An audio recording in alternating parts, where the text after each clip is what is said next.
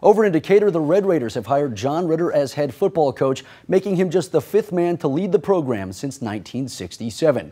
Ritter, who replaces Aaron Savage, spent the last 6 seasons as the head coach at Russellville, where he led the Golden Tigers to the playoffs in each and every season. In fact, he's only had one losing season in his 11 years as head coach, proving he can get it done in 2A, 3A, and 5A. And now as he moves up to 6A, he knows as well as anyone that success is what matters most.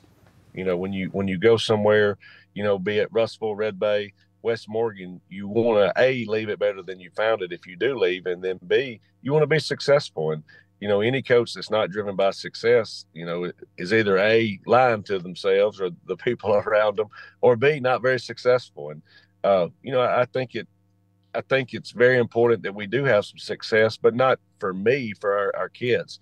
And like I said earlier, I want our kids 15, 20 years from now at their high school reunion to talk about the fond memories that they have of being a Red Raider.